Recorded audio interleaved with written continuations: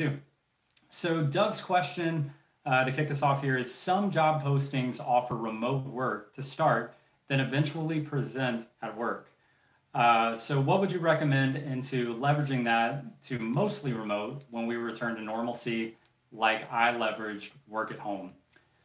Yeah, so I think that's that, we have positions right now that are remote work. And then once this pandemic is over, or once COVID is over, whatever that means, once we get to sort of normalcy or whatever the new norm is, we'll have to see where we stand. Now, what that's probably going to mean is that we're going to be more likely in office, at least more than we are today. So I think in order to leverage yourself to be out of office fully, you're going to have to start by doing an amazing job today. So those employers are looking for someone to long-term be in office. But if you can come into a new job today and prove that you can get a job done fully remote and knock it out of the park, that is going to be the number one way to prove yourself and then ask for more remote work in the future. So that's definitely key. There are some tactics you can employ when you're talking about leveraging more work from home. I'll say the number one tactic you can employ is a lot of companies give a 1-year raise. And what I like to do is during that first year, or any year for that matter, but especially during that first year, if you are interested in working more from home and they've got you in the office more than you would like to be, then negotiate with work from home time. A lot of companies are price sensitive. So if they were going to give you, say, a 3% or a 5% raise this year, you could even say, hey guys, I don't want to raise this year. Pay me exactly the same as you're paying me today, but I would like to work from home on Fridays, or I would like to work from home 2 or 3 days a week. So those are definitely some things you can do to try to use leverage. A lot of people think of the only thing you can negotiate with at a job is money. But that's not true. You can leverage for work from home time. And I would also, sort of going into a different topic, I would also recommend working for less than 40 hours. So that is a huge tactic that I've applied, is when they're getting ready to give you that annual raise or a bonus or whatever it is, if you can trade money for time, I would go for that. And that means working from home, or even saying, hey, is it okay if I'm done at 4 o'clock every day instead of 5 o'clock? So those are some of those things that you can put into place that a lot of people don't think about. But if you're working for especially small to mid-sized companies, they're a lot more price sensitive and willing to work with you if you're willing to save them a little bit of money. So I hope that helps, Doug. All right, let's see. So, and I think to piggyback on that, you said that some jobs are in other states. There's a little bit of a play here. Yes, and definitely time in exchange for money. There's a little bit of a play here given the pandemic, and I'm not saying take advantage of the pandemic, but what I am saying is now is a reasonable time to apply for jobs that are not necessarily local to you. This is a definite win if you want to apply for a job and you're actually willing to move to that location post-COVID. Now, the other thing is you might be able to, some companies are talking about not going back into office until January 2021. Now could be a great time to apply for a company, work fully remote, even though that may be across the country from you, and work fully remote for 6 to 8 months right here. And then if they call you back into office and you can't negotiate to be fully remote at that point and you're not willing to move to the location, then you would have to go your separate ways. Again, don't take advantage of the pandemic, but this could be a great way to get 6 to 8 months experience right up front, fully remote. All right, so the next question I see here, anywhere someone could find test scenarios to work on real world issues beyond Salesforce trails. I learn best by doing. All right, thanks for that question, Daniel. Yeah, so if you're looking for actual real world hands-on experience, my number one recommendation here is volunteer opportunities. Now, clearly, if you don't have your Salesforce administration certification, or maybe even a couple of other certifications, it could be difficult to even get volunteer opportunities, but that doesn't mean give up. The number one way to get real world experience is to do volunteer efforts. We have videos on this on the YouTube channel, but check out volunteermatch.com and taproot.com. It might be volunteermatch.org, so don't quote me on that. But if you Google volunteer match, you'll definitely find it.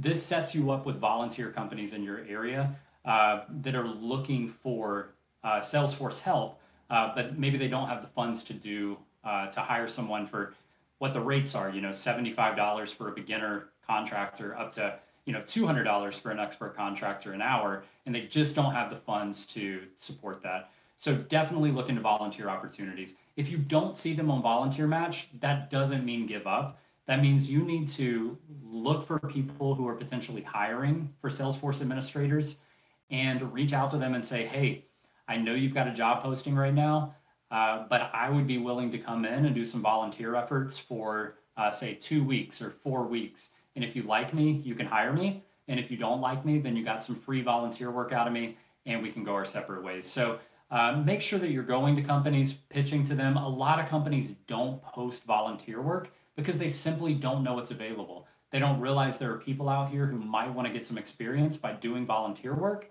So they don't bother to post because they don't realize that market is out there. So reaching out to other companies, make sure you're part of your local Salesforce community. You will find they're doing virtual meetups right now, but they'll do local meetups once we're post-pandemic. And if you can get involved in some of those communities and network with the people within those, most everyone who's part of your local Salesforce community works as a Salesforce professional at a local company, and you may be able to get some volunteer work from there, or better yet, you might even be able to get an internship or a job.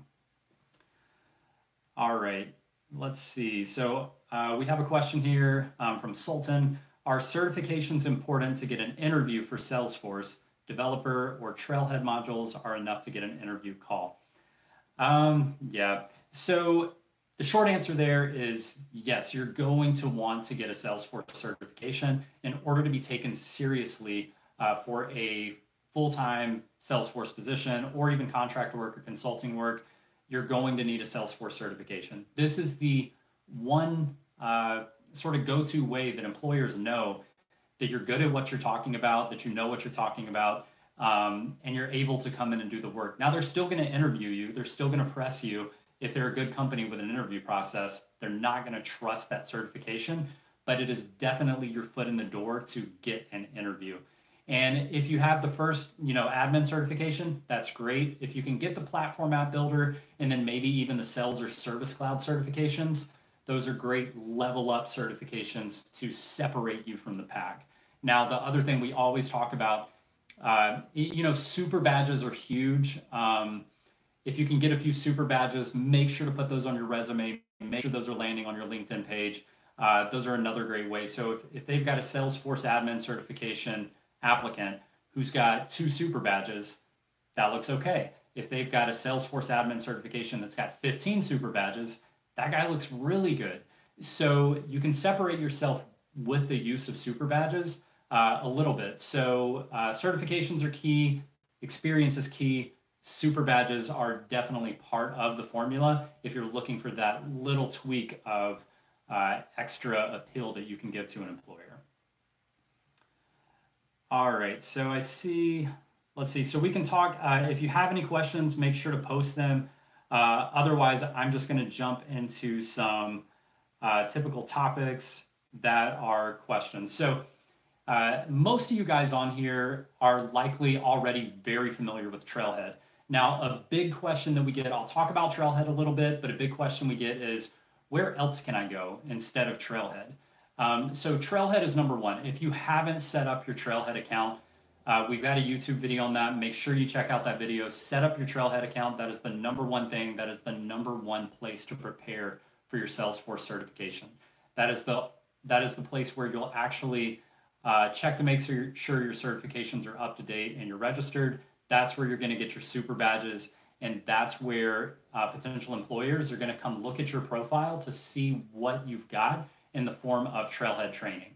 Now, if you're looking for other ways to study, if you're looking to practice specifically for the exam, check out Focus on Force.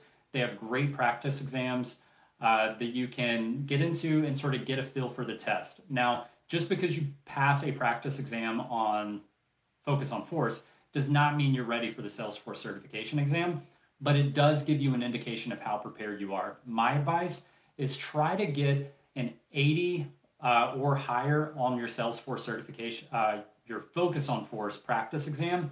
And once you're consistently getting an 80 or higher on those, then you should probably consider going ahead and sitting for the Salesforce certification exam. I just saw a question pop in, and we'll touch on this really quickly. How do you set up your Trailhead account? So if you go to our channel page, we have a video on how to set up your Trailhead account. Bottom line is that one will walk you through every little piece, but you should just be able to Google Trailhead, and you'll see really quickly how to log in and set up an account. So if you pop over to our video, you can see it there. Otherwise, just Google Trailhead, and it'll take you right to it. All right. Thanks, Ram. I appreciate it. So the other thing is, where else can I get other study materials? Maybe I'm burnt out on Trailhead, or maybe things aren't clicking for me. I will tell you that I have not personally used Mike Wheeler's content. I've heard some good things. I've heard some not so good things, but it sounds like it is a very common path to take if you're looking for a little bit different style training, but still going through the Trailhead accounts and still learning material. So those are a great place to start if you're interested. Now, the other thing is a Trailhead Bootcamp. And I believe still right now through the end of July, they are running a Trailhead Bootcamp for, I believe it's $199, might be $200, I can't remember, but $200 US for the Trailhead Bootcamp. Now, again, check out the Facebook group. There are some people who say it moves too fast, I can't follow it, but there are some other people who swear by it and say, this is the one-stop shop to get your certification in 30 days. So if you're looking to get your certification fast and you want to give Trailhead Bootcamp a shot, basically their motto is, we can move you through the certification process, get you ready to pass that certification test, and that's all through the Trailhead Bootcamp, and that comes with an exam voucher. So if you were going to pay full price for an exam voucher anyway, it's basically free training and a free path to the Salesforce certification exam. All right, so let's take a look here. We've got how to select a trail mix for administrator certification in Trailhead. You're an admin, beginner, intermediate, and prepare for administrator is enough. Yes, so what I would do, Rupa, if I'm in your shoes, what I'm going to do is check out the video where we had the how to set up your Trailhead account. You're going to see, I don't remember the exact name of that trail, but it's something like preparing for your Salesforce administrator certification. That is the module that you want to go through to prepare for your Salesforce administrator exam. Now, when you get to the end of that module, don't just go take the exam right away. What you want to do is hop over to Focus on Force. They offer a free practice exam for the Salesforce certification exam. And you can go ahead and hop over there and you can sort of see where you stand. If you make, say, a 60 or 70 on the Focus on Force practice exam, you might want to do a little more studying before you actually go sit for the Salesforce admin exam. However, if you make an 80 or higher, I would say, on the Focus on Force exam, that likely means you're ready to go ahead and sit for the Salesforce certification. Also, if you don't know, thanks for posting that, Sultan. So $199 for the Trailhead Bootcamp right now. So that's a great value if you're ready to focus in and dive in on the information. If you're not sure you're ready to really focus and spend the time on training to get your certification, maybe don't do the boot camp right now. But when you're ready to dive in and take 30 days and get this thing done, Trailhead Bootcamp is for you.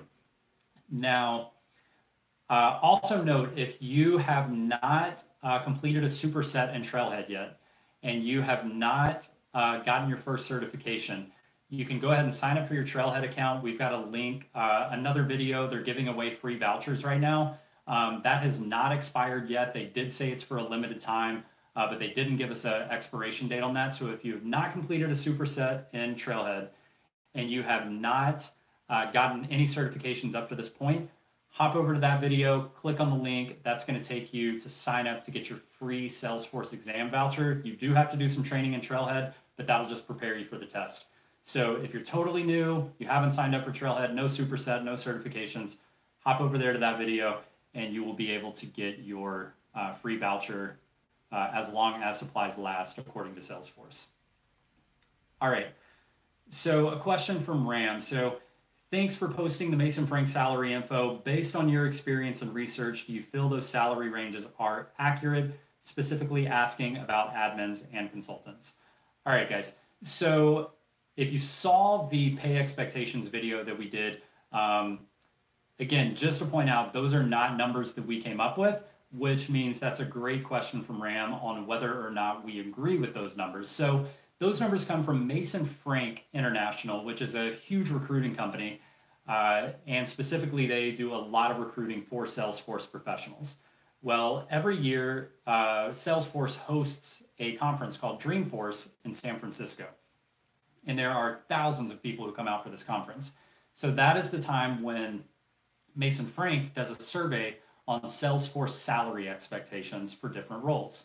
So in that video, you may look at some of those numbers and say, hey, those numbers sound a little high. Like, I think it had junior administrators making like 90, maybe even 100,000 USD for a junior administrator. So I'm going to come right out and tell you, I don't know what they labeled a junior administrator as, but unless you live on the West Coast in a Silicon Valley city, in San Francisco, maybe in Seattle, places like that, you're not going to see $100,000 for your first job. So I think they must have considered a junior administrator to be someone maybe with 2 or more years experience, but maybe not 5 years experience or something like that. But it definitely was not a beginner.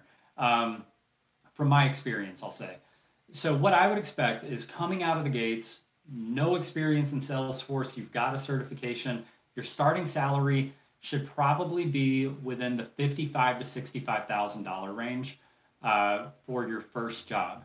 Now, the nice thing about Salesforce is how quickly you ramp up with pay. So when you're looking at if you make $80,000 today and you hear that starting salaries for Salesforce are only $60,000, that shouldn't deter you.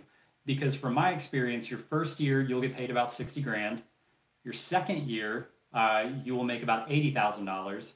And then your third year, you will be tagging right up against 6 figures. But everything after 3 years experience, you're going to make $100,000 or more. If you move into consulting, you're going to make well over $100,000. And if you start doing private contracting, it just depends on how many hours you work. But you can expect to charge about $100 to $150 an hour for private contracting. And so clearly from there, if you charge $100 an hour and you get 40 hours a week of work, that's $200,000 a year. So you can see how that works. Even if you only got 30 hours a week of work, you're still at $150,000 a year when you're billing $100 an hour. So those are just some base level numbers. Again, to reiterate, if you're a beginner, you're going to make about $60,000 a year for your first position, and it only goes up from there. You can expect to max out at around $200,000, no matter how much experience you have, unless you are super specialized, or maybe you're managing a team of Salesforce experts or something like that. All right, so we see. Going in order here, I have another question. What are the roles and responsibilities of a Salesforce administrator or a consultant? So I'll keep referring that we do have a video on what to expect when becoming a Salesforce consultant. So being a consultant is fundamentally different from being an administrator. And the main difference there is that when you are a consultant, you are working for likely 3 to 5 different clients at a time. Totally different projects. You could be sitting there with internally at your company, you may have a team of 3 people. And those 3 people may be totally different depending on which project you're on. So you could be on a project with a developer and a project manager on your first project, and then a totally different developer and project manager on your second project. Same thing for the third project. So in a consulting world, you could be working internally on 3 projects with 6 different people. So that can make things a little bit stressful, but if you're ready for a challenge, consulting can definitely give you that challenge. If you're ready to level up your career, the #1 way to level up your career, if you have a year or 2 experience, or anything more than that, go ahead and jump into consulting if you're ready for a challenge and you're ready to really level up your Salesforce experience.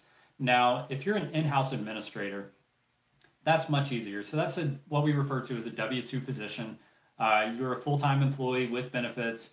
I should also note that there's a little confusion with consulting. Consultants also are employees with benefits at a consulting company, but they work on multiple projects with multiple clients. With the W-2 position, you're just working for your employer. So there's a lot less stress. It's much easier to navigate the waters. If you need to, you said you'd be done by Friday, and then you realize it's going to take a few extra days, no big deal. You can talk to your manager, you can talk to your coworkers, let them know you hit a snag and you need a little more time. No problem. You can move on from there. In consulting, it's not quite the same.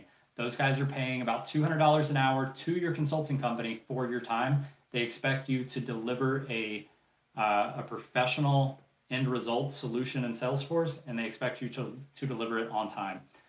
So they're not gonna, you can always go over. You may need to extend because of something that happens on the project, but just know that there's a little bit more intensity when you're talking about being a consultant, and that's when those guys get paid quite a bit more to be consultants. All right, so Mark asks, when you consult with a client, do you follow the Salesforce Pro Bono PDF guide or something else? Okay, so the Salesforce Pro Bono guide, you will have seen that if you watched our volunteer work video. We have a link to the Pro Bono guide. That is strictly for volunteer work. And the reason for that is because some of the stipulations within that Pro Bono PDF are that you want to limit how much time you spend on a project. You want to make sure you stay within scope because you're doing free work, and you need to set expectations for, I'm not going to work for you forever for free, and I'm not going to do everything you need me to do, and it's not always going to be done right away because this is free volunteer work.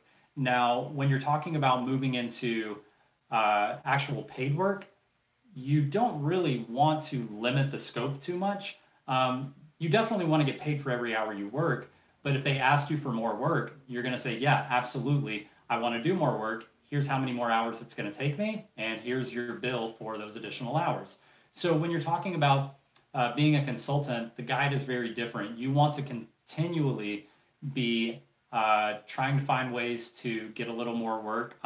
You don't want to recommend things they don't need, but if you're doing a volunteer project and you saw a need for, say, 10 more hours worth of work that would really help them, you're not necessarily going to volunteer to do 10 more hours of work. But if you're in a paid situation with a client, you are absolutely going to recommend something to them for 10 more hours of work. So that's sort of the difference. When you're in a paid environment, you're going to want to recommend to do more work. You're definitely going to be tighter with your timelines, and you're going to lean more on the client, what they need. So if they ask you for something, the answer is always going to be yes, unless it's absolutely ridiculous. Whereas with volunteer work, you want to make sure you're keeping track of your time and being reasonable with how much you're volunteering to do, because a lot of times you're volunteering when you already have a full-time job, so you're only available within certain hours, or you may only have 5 or 10 hours a week to volunteer, so you can't get everything done by Friday. So those are some of the differences there. All right, so in my experience, thanks for the question, Mark. All right, so Catherine, in your experience, what are the chances of landing a part-time Salesforce position? Is that even an option for the admin position? All right, so yes, you can land a part-time position. For your first job, probably not. That doesn't mean it's out the window. It just means it's more difficult because you haven't proven yourself yet. If it's your first job, you've got your certification, and you want to go into a part-time role as your first job, it's going to be a little difficult because you've got to show them that you're ready. Now, if you have a year or two experience and you want to move into a part-time job, this is what my recommendation would be. If you have experience, find a small company, because small companies are much tighter on budgets. So you can come in and say, hey, I see you've got a job posting here that pays $80,000 a year. I would like to work part-time and get paid $50,000 a year, but I will get the entire job done. For a small company with a tight budget, saving $30,000 a year is huge. That might enable them to do more marketing than they had expected to. It might enable them to hire another employee that they hadn't expected to be able to hire. So the next question is going to be, well, how on earth are you going to do a full-time job in half the time? The cool thing is most full-time employees, and anybody out there who is a full-time employee, you can attest to this. Unless you're super, super on top of it, chances are you're coming into the office at 8 or 8:30. then you're probably sitting down, chatting with a couple of coworkers, getting some coffee, getting some water, and you might be sitting at your desk focused in by 8:45. So 45 minutes of the day just went out the window. Let's call it 9 o'clock to make it simple. You're sitting down at 9 o'clock working. Now you go take lunch at 12 and you're gone until 1 o'clock. And then you're coming back into the office, the same thing. You're having a couple of quick conversations, you're sitting back down, hopefully by 1:30. At some point in the day, you're probably checking personal emails, you're probably checking your text messages, you're, taking maybe longer bathroom breaks than you would have, had to go grab something from the car, whatever it is. Chances are you are highly inefficient in your full-time job, and everybody else is too. That's not a stab at anybody. Everybody's inefficient. You're doing, workplace chatter, and then 5 o'clock comes. Chances are, if you finish up a task at 4:30, you're not going to start something new. So when I go to talk to an employer about potentially working part-time, and I say, hey, you've got a job posting for $80,000. I want to do it part-time for 50,000, but I'm going to get the job done. And they say, how are you going to do that? And I say, I'm not going to take those breaks. I'm going to show up at 8 o'clock, coffee and water ready, and I'm going to sit down and get the job done. I'm not going to do anything else. I'm going to focus in and I'm going to knock this out by lunchtime, and then I'm done for the day. Now, of course, you say, if there's a fire, I will always have my phone on me. Give me a call. I can help if there's an emergency. And then slowly you'll be able to dictate what emergencies are, and you can work with management to make sure they're only calling you for true emergencies.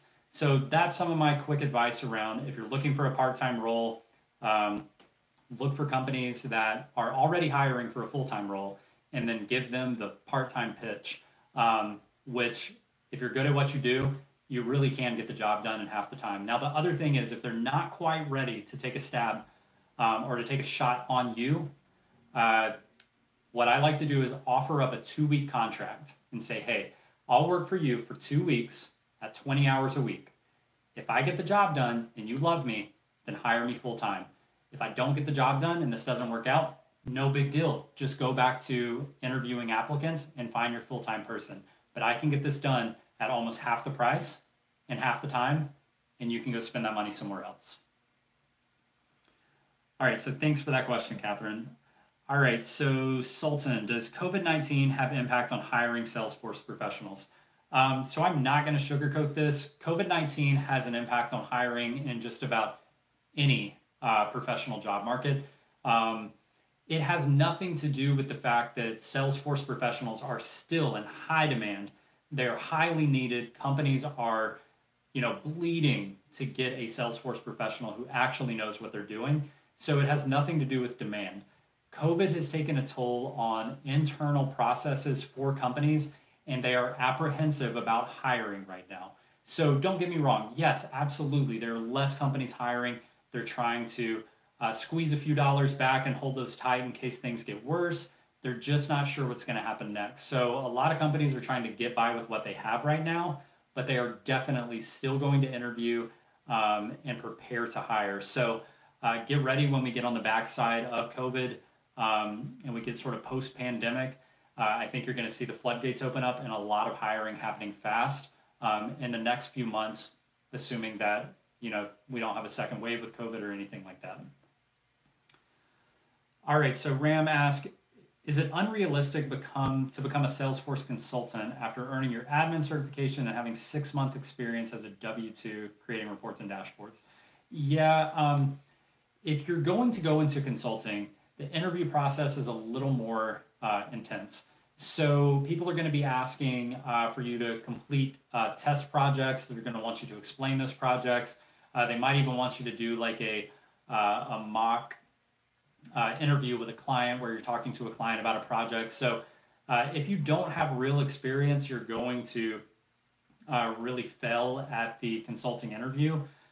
So you want to really know your stuff. I would say typically you're going to be in a W-2 environment for at least a year, probably right at a year, and you're going to be in a position where you're working in a more dynamic environment. So if you're just creating reports and dashboards, activating users, deactivating users, you're not going to be dynamic enough.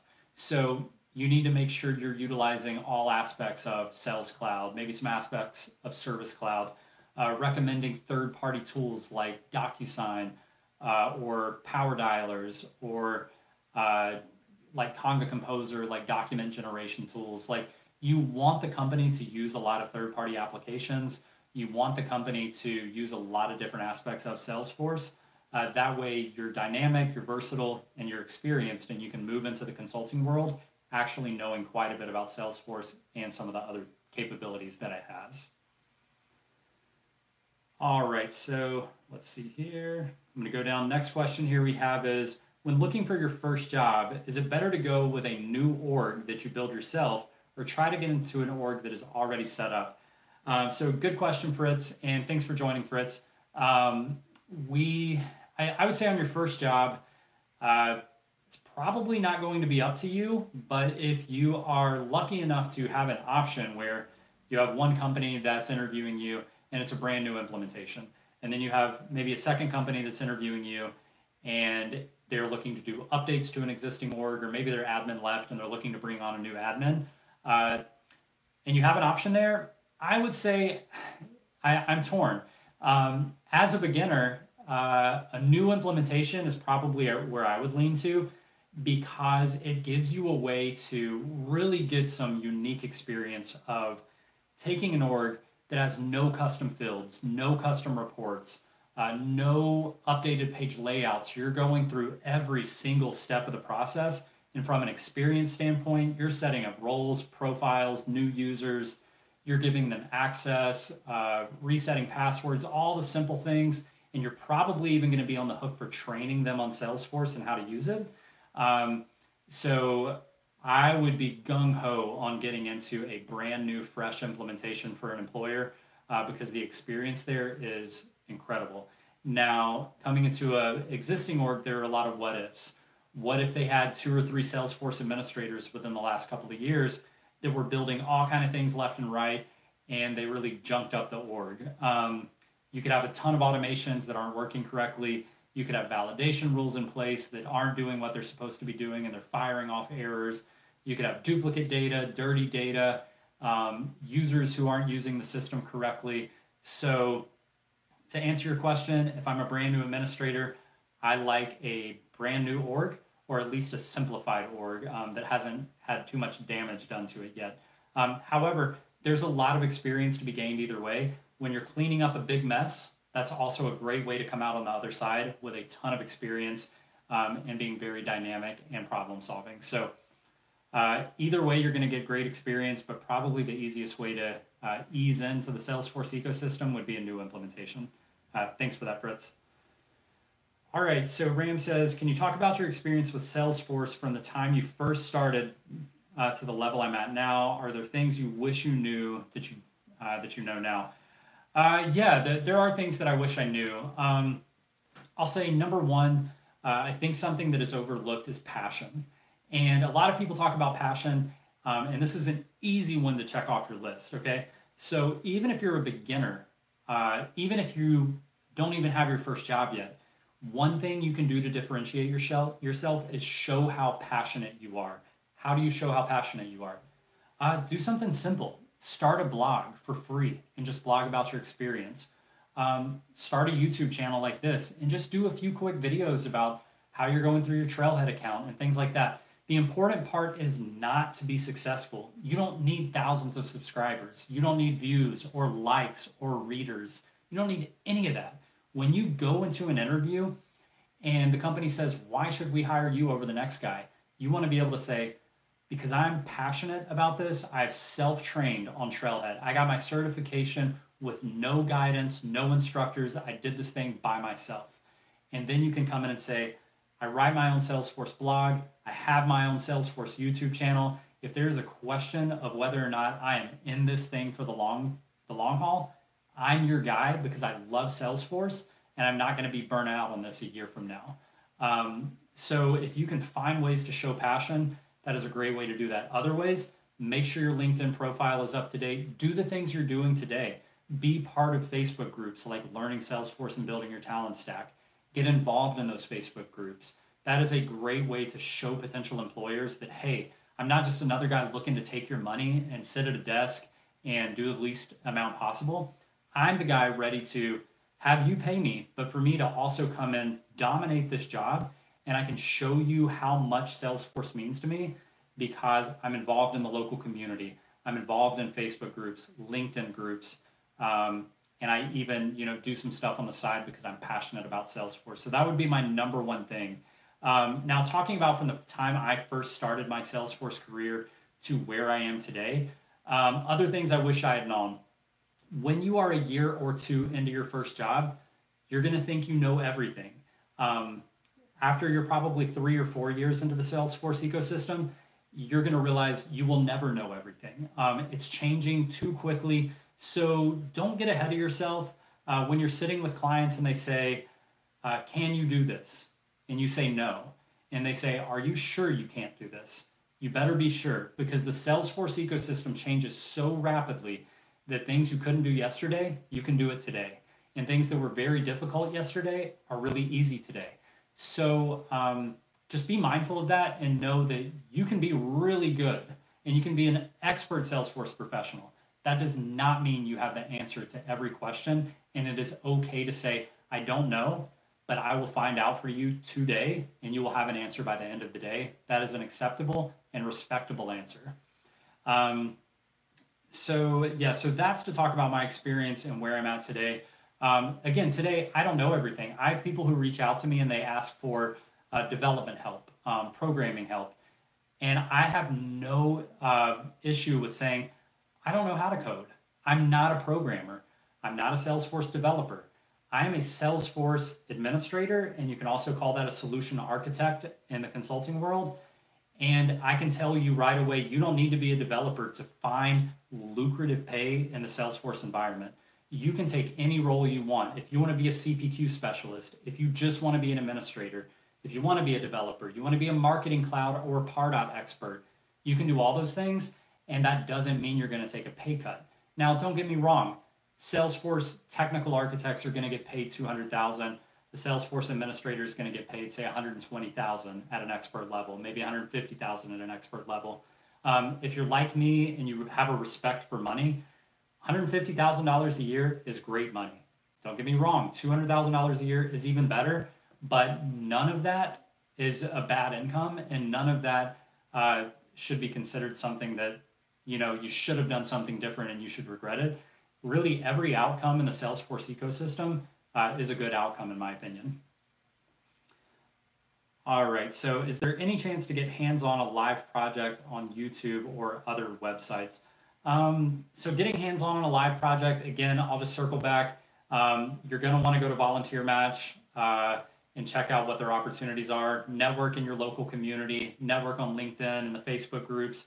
Try to find companies that may not have volunteer opportunities posted on Volunteer Match and get involved with them. Like personally, sometimes I have people reach out to me and say, hey, I could help you with a project. And that's great, but and I do appreciate people reaching out. And I also think that the type of person who thinks to reach out to me and ask me if I can help them, if they can help me with a project for free, that's the type of go-getter attitude that you need to get out there and get those volunteer opportunities. So just because someone's not asking doesn't mean you shouldn't be asking them. If you see people that are working for companies and they already have jobs, go to them and say, hey, could I do some volunteer work for your company? Is there somewhere I could fit in? Even just doing simple stuff like cleaning up some reports or whatever it takes to build my resume, go ask. I personally, it's too much of a time suck for me to try to fit in working with someone, and I personally already have an intern working for me. So I don't need the extra help, but there are companies out there where they are sitting at a desk from 8 to 5 o'clock every single day, and they could use someone to come in and help them. So again, have that go-getter attitude. If you're sitting here going, oh, I don't have a job, it's the pandemic's fault. If you're not messaging people, if you're not hammering people and going and getting the positions, then you're not doing everything you can yet. All right, so let's see here. Another question, Sultan says, do recruiters consider badges, points, and super badges along with the certification? So let me grab some water real quick and I'll answer that. All right, so as far as badges and points go, recruiters aren't too concerned with how many badges and points you have. And the main reason for that is because you can go grind badges and points. You can just go through and click the answer A, save. Okay, which ones did I get wrong? B, save. And you can do that over and over to grind through badges and grind through points without really knowing what you're doing. So the badges and points don't give you a lot. Now the super badges, yes. I definitely recommend putting the super badges on your resume and LinkedIn profile. They're not nearly what a Salesforce certification is, but they are some added impact when you're looking at making that one little differentiator to change the way an employer views you. The super badges can definitely make a difference.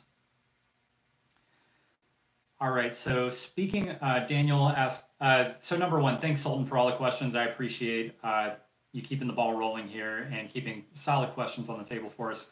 All right, so another question from Daniel. Speaking of volunteer work, are these orgs actually pretty used to freshers popping in to learn? If you are not familiar with the term freshers, that is basically a beginner or a junior level Salesforce resource. So thanks for the question, Daniel.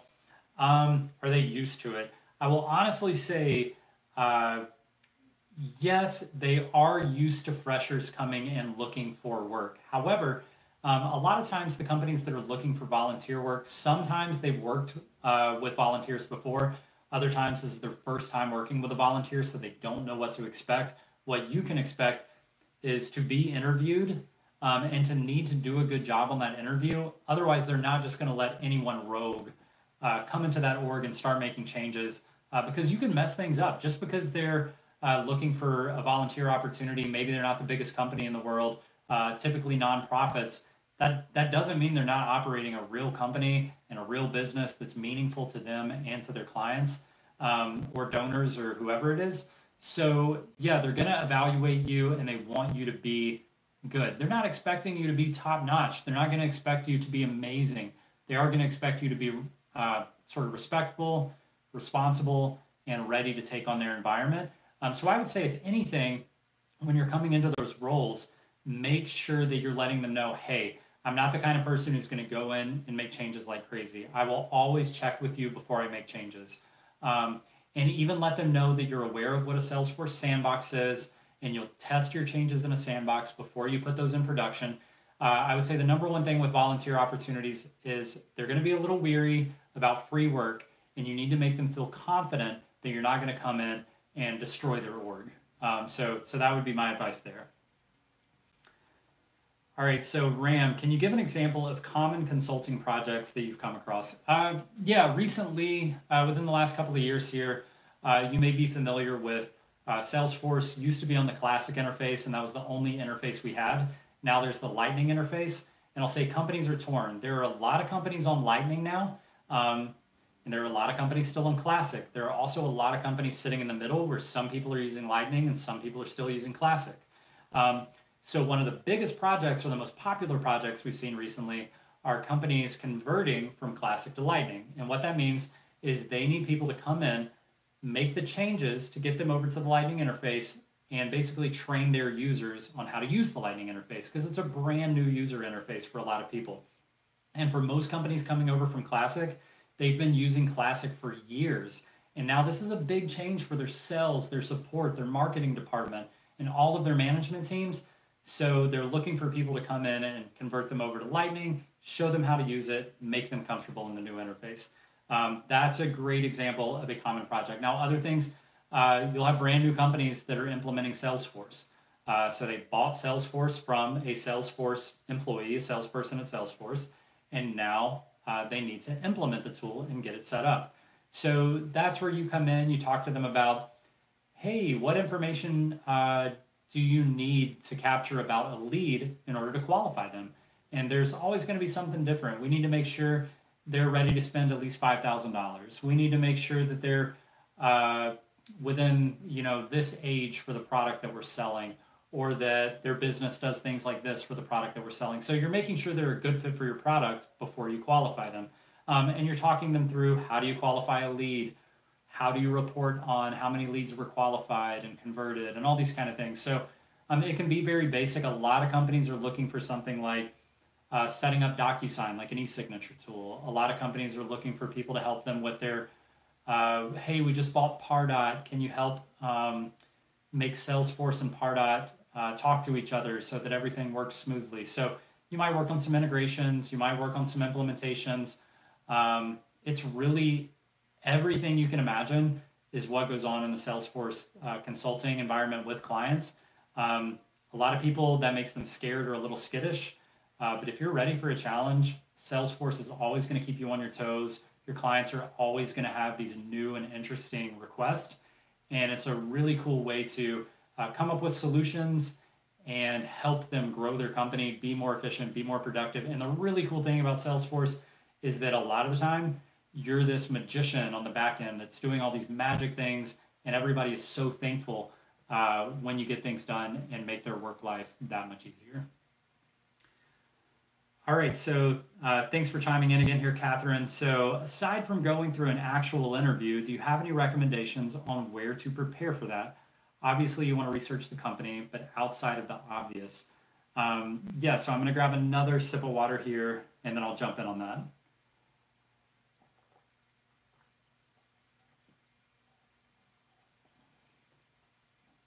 All right, so to your point, one of the number one things to do is to research the company. That's clear, right? But for a lot of people, that's not obvious. And what does it mean to research a company? So here's what it means. When you're coming into a company and you've landed an interview, the last thing you want to do is walk into that interview and not understand what that company does, okay? So if you're going to apply for any company, say it's a local company to you, and you know that they're a manufacturing company that manufactures air filters, just an example. And you come in there and all you know is that they manufacture air filters and you want a job. That's not good enough. That's not differentiating you. You need to come in there having, what I would recommend is going on their website, maybe filling out a couple of forms, and seeing what happens next. Because what's going to happen is you could say, hey, I'm a potential client and I'm going to fill out these forms, and you start getting some of their emails. And you start maybe getting a couple of their sales calls to evaluate you. And what you can start doing is documenting their process before you go in to the interview. And you can, and it is amazing. If you can show up for an interview, a huge difference maker when you go into that interview is if they say, hey, Brad, do you think you could help us with this process? What do you think makes you better than anyone else? And you can come in and say, well, I mean, the first thing I noticed was that I filled out the form on your website and it took a salesperson 3 days to give me a call. Obviously, you guys know that timing is everything. And if I'm on your website filling out a contact us page and you don't call me for 3 days, you may have just lost me as a customer. So we need to, number one, work on maybe some alerts that go out to your salespeople when a new form fill out happens. Maybe we automatically send a push mobile notification to their phone. Maybe we do some reporting to make sure people aren't falling through the cracks.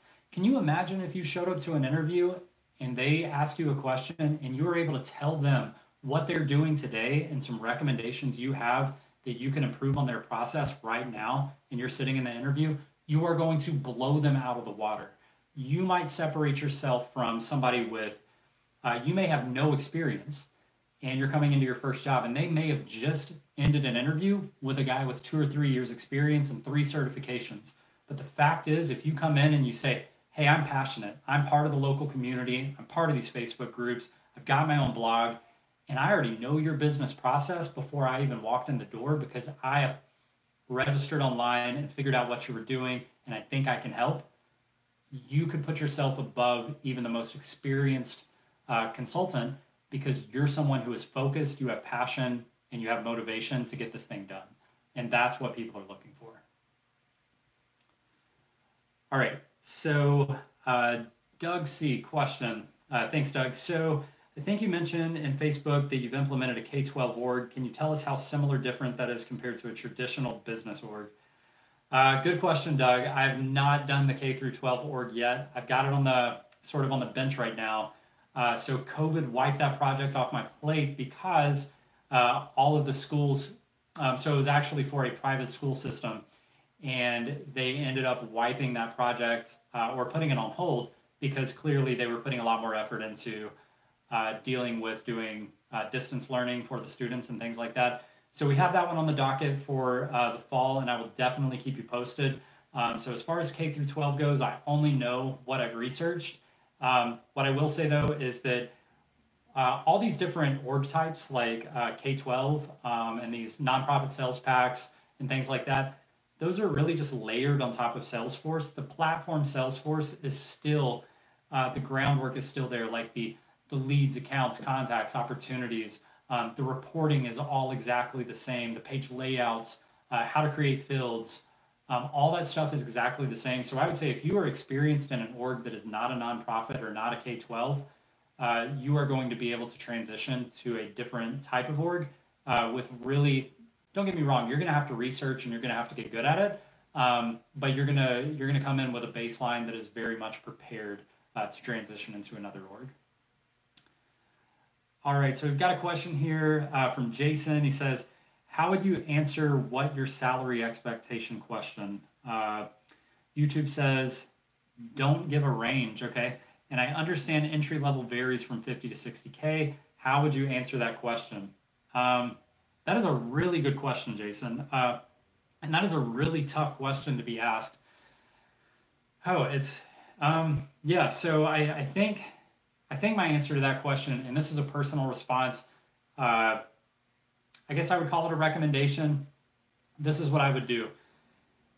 Figure out what your answer is to that question before you go into the interview. Do not show up to an interview not knowing what your salary expectation is, because that is very likely a question you're going to get. Somebody's going to say, especially if the interview goes well, they might hit you with, hey, Brad, great interview. We loved having you in here. We think you're a great fit. How much are you expecting us to pay you? Whew. Now, if you don't have an answer for that question, you're going to be in a tight spot, and chances are you're going to say a number lower than what you really want because you want to land the job. And then you're going to get in the car to drive home and you're going to realize, whoops, I really needed to make a little bit more than that, and I didn't ask for what I wanted. Now, here's my advice. Ask for what you want. Ask for a couple $1,000s more than what you want. If you see salary expectations online for beginners are $50,000 to $60,000, ask for $60,000, honestly. If you want to get paid $65,000, ask for $65,000. They're going to negotiate with you unless you say, I want to make $100,000, and they're probably not going to call you back. But if you say, I want to make 65, but you're willing to accept 60, they were willing to pay 60, then if you say 65, they're likely going to say, hey, I like where your head's at. We like you. I know you said 65. I think you're worth 65, but we've got 60 in the budget right now.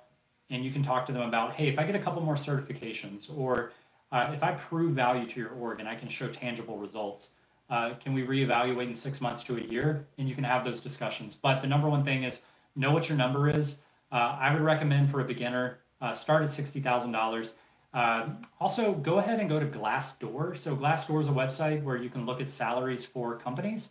And if it's a bigger company, a lot of times you can search them on Glassdoor, find someone who is in the Salesforce area, and figure out what their salary was just by searching on Glassdoor and figuring out what their range is there. Another thing is look at the market they're in. If they're in a market and they're making tons of money and the company's expanding, that's another part of researching the business. It's if you go into a company and you look at a news article and they say they just laid off 5 people 2 months ago, they're probably not in a good financial place and they're not ready to hear a big number. So think about that when you go into it. Now, if you read a news article about them and it says, or even went to their Facebook page and they said, hey, we're celebrating our 100,000th customer and this is our first $1 million month or whatever it is, then hey, they're probably doing okay.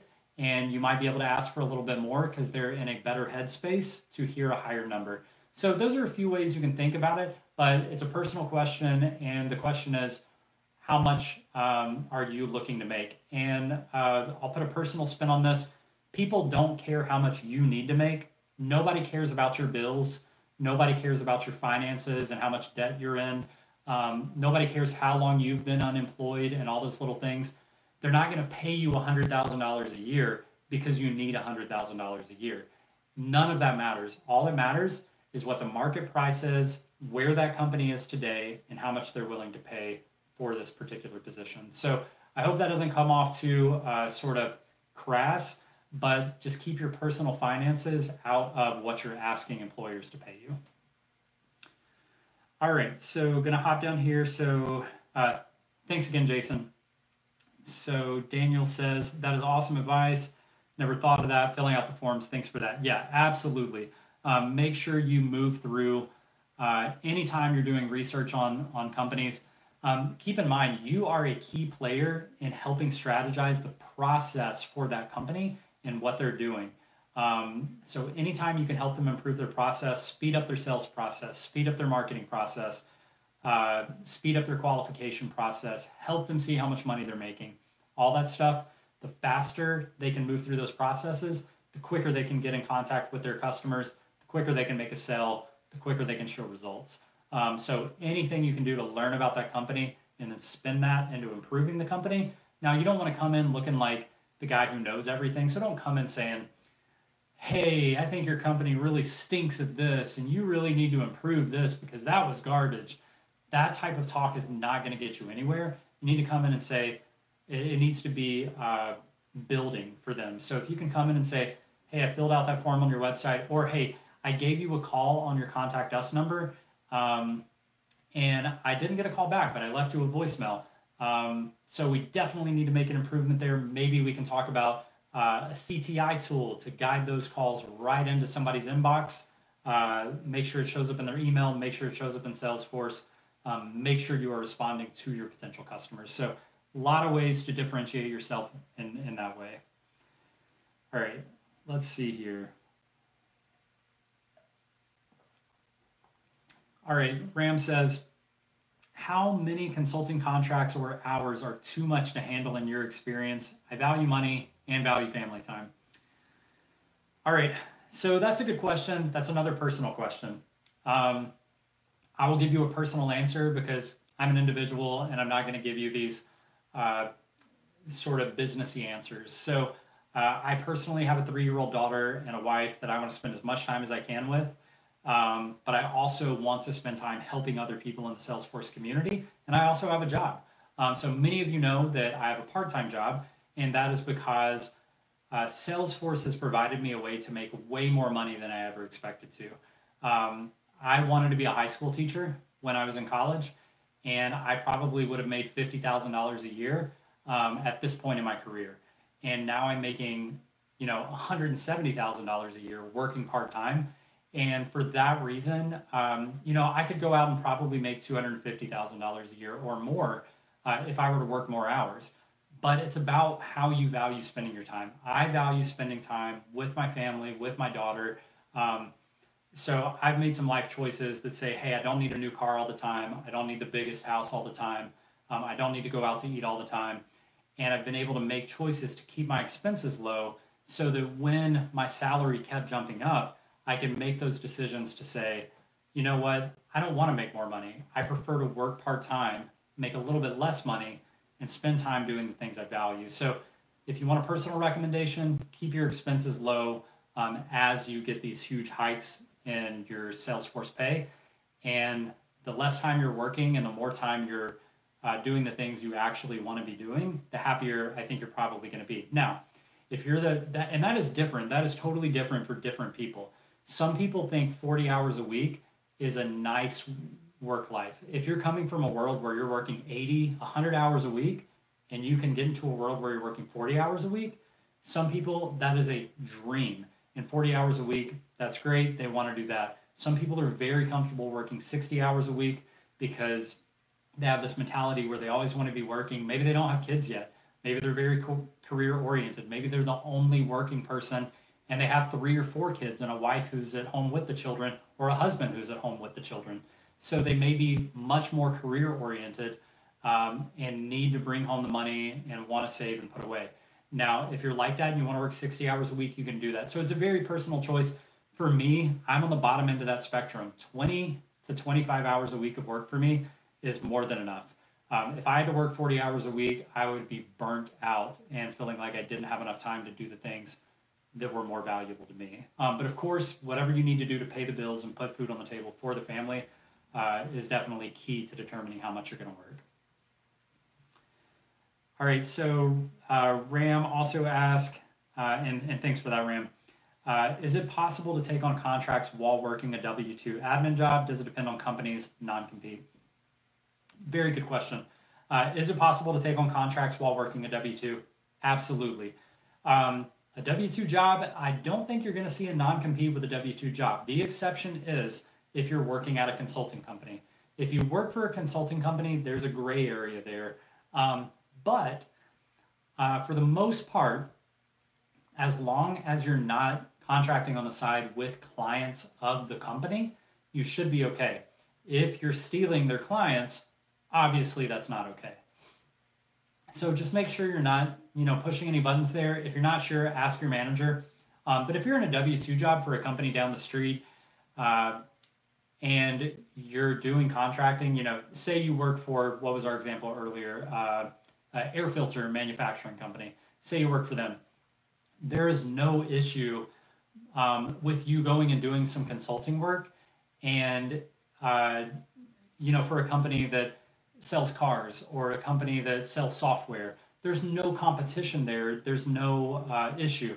Now, obviously, they want to make sure that you're still getting your job done and your side contracts don't take away from your job. But as long as you're getting your job done, absolutely take on other jobs. For my entire career, I've had my main job, which is like my W-2. I've got my 401k retirement accounts through that. I've got my healthcare through that. And then on the side of that, I'll do side gigs here and there for clients that I enjoy working with. So yeah, absolutely. You can, that's what's so awesome about Salesforce is the flexibility where you can work a W-2 job, do contracts on the side. You can choose to just do contracts. You can choose to just be a consultant. You could choose to work one client 5 hours a week, and that'd be the only thing you do because you make enough money doing that. That is what's so awesome about Salesforce. You can work 5 or 10 hours a week. You can work 60 hours a week. It's all about how much money you want to make. So let's take a look here. Yeah, Jason. Yeah, I would say, $170,000 a year working part-time. I've done that for the last 3 years. And I would say I average about 20 hours a week, sometimes more, sometimes less. That is what the YouTube channel is all about. That is what I'm trying to empower everyone else to do. A lot of people look at me and they go, "You're a special case." That's BS. No one can achieve that. It's not BS. I'm trying to help people get there. It does take some creativity. It does take time. You're not going to make $170,000 working part-time next year. But you can make $170,000 working part-time 3 years from now, 5 years from now. But the best thing you can do is get started today and knock it out. If you guys want to know how I do that and how that's structured, I am happy to share. But the bottom line is I have a part-time job, fully remote, where I'm on the clock for them about 15 hours a week. If I get my job done early, I might be able to get some things done for some of my contract work on the side. And it's just a matter of balancing my W-2 job that is part-time with the contracts I have going on the side, and getting enough work done to generate those levels of income. Also, I have 9 years experience right now, which may not sound like a lot to someone who's had a job for 30 years.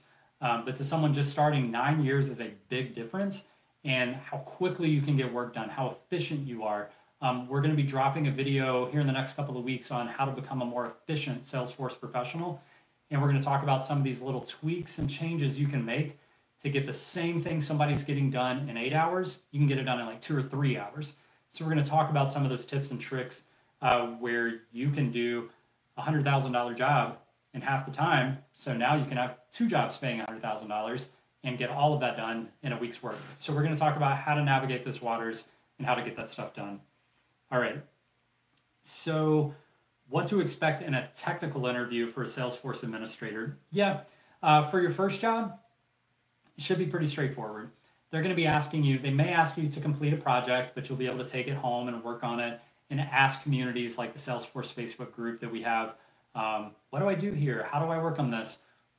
So there's room to navigate that. In an interview, definitely expect people to say things like, what's the best way to alert the team when a new lead has come in from our contact us form, and we're currently it's a weekend, but we want to get this notification because it's a hot lead or something like that. And the short answer might be, well, you're going to want a web to lead form to be your form online. You're going to want to have criteria to tell you how you differentiate a hot lead from a normal lead. And then we're going to want to put a process builder with an email alert in place, or even a push notification to a mobile device in place to push those alerts out to the individuals who need to get them. So I need a list of the people that need it. I need to know what criteria it is about that lead that makes it a hot lead. And we need to have your web to lead form set up. If that's your answer to that question, you just nailed it. So just make sure it's all the stuff you're studying on Trailhead. Make sure you're familiar with the different solutions to different problems. Don't be afraid to say, hey, let me think about that for a second, and then come back with an answer. But of course, if you can hit the nail on the head right away, or if you can give a couple of different solutions that make sense for a single problem, you're going to look great. And also make sure to mention that this is the answer I would give you right now to a question. But in the real world environment, if you hit me with that requirement, I would do some research on the Trailhead community pages. I would do some research in the Salesforce local groups, and I would make sure to not only get a good answer, but the best answer for that problem. So hopefully that helps. All right. Jason says, not a question. He just wants to stress the importance of volunteer work. Since I added volunteer work on my resume, I've had 2 interviews and 3 lined up for next week. One of them is second round. That is awesome, Jason. Yeah, so number 1, congratulations. Everyone should be applauding that. And that should speak to this process. And I'll say with a lot of things, it is trust the process. COVID and this pandemic have thrown a wrench into hiring right now. There are a lot of companies with hiring freezes. There are a lot of companies who may not necessarily be on a hiring freeze, but they're just waiting a minute to see how things pan out, make sure the business is stable, and then bringing on a new resource. So right now, people are sort of, tightening the purse strings a little bit, and they want to see how things go. But Jason, that is an absolute testament to, we can be in the middle of a pandemic, and you can have no Salesforce experience at a job, but because you've done volunteer work, you have differentiated yourself. And if you can use a few of these tips, you can right now, in the middle of a global pandemic, potentially, it looks like you've got 5 interviews lined up. You can line up interviews and get jobs right now, in probably the worst time to get a job in the last 10 years. So I think that speaks volumes to what is possible. And don't make excuses. Don't let excuses get you down. If today didn't go well, tomorrow's right around the corner, and you can knock this thing out. So don't get down on yourself. Don't give up on the process. These things do work. Salesforce is in high demand. Spend every day applying for jobs, differentiating yourself, researching the companies that you're getting interviews with, and making sure that you're studying, getting certifications, getting volunteer work. Be prepared for your opportunity. All right, so I know we are over our hour here, so we're at 1 hour and 15 minutes. This has been huge for me. I love doing these live broadcasts. I'm just going to do them once a month. We're going to hit this again next month. I don't want to do it more than that because I feel like I might get burnt out. You guys might get burnt out on always having a live Q&A. We're going to do these once a month, especially right now with COVID going on. Things are changing month by month. And so the Salesforce world could be a different world a month from now. I might have a little bit different advice a month from now. So just stay tuned. We're going to hit this again in a month. If you are not a member of the Facebook group we have, make sure to join the Facebook group. That's where I'm trying to ask interesting, insightful questions. I'm posting content as quickly as I can about how to get better training, how to get free exam vouchers, what do you need to do next in your career to level up. A lot of people are out there asking amazing questions. We have really amazing members. We do not allow spam in the group. If you see spam, it is gone in 10 minutes. No one's advertising or selling you anything. You're never going to see anybody ask you for a penny. And if they do, we're going to block them. So make sure you get on the Facebook page. Awesome environment to enable yourself and enjoy this journey. The name of the Facebook group is Learning Salesforce and Building Your Talent Stack. If you're watching this video, you're on the channel right now. So if you pop over to any of our other videos, you'll see the link to the Facebook group in the video description, and you'll be able to hop right over from there.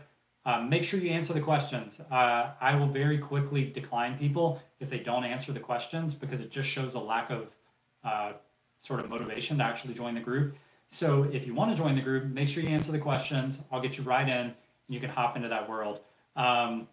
Make sure you join your local Salesforce communities. Let me see. Yeah, so join us on the Facebook group. If you are getting value from the live Q&As, if you're getting value from our other content, please subscribe, please watch our videos. That's the best way to show us love. We don't get paid anything, nothing's monetized. It just helps us get the message out in front of more people. So we're not doing this for our benefit, we're doing it for you and other people out there, especially people struggling with the pandemic right now. Unemployment, hopefully temporarily, is at an all-time high. So we want to give people a way to level up their skills, add a new skill to their talent stack, get better at Salesforce, make themselves more marketable, and get that out there. So yeah, if you don't mind and you like what you're seeing, subscribe to the videos. We are going to post the new event for the live Q&A for next month here about in the next week.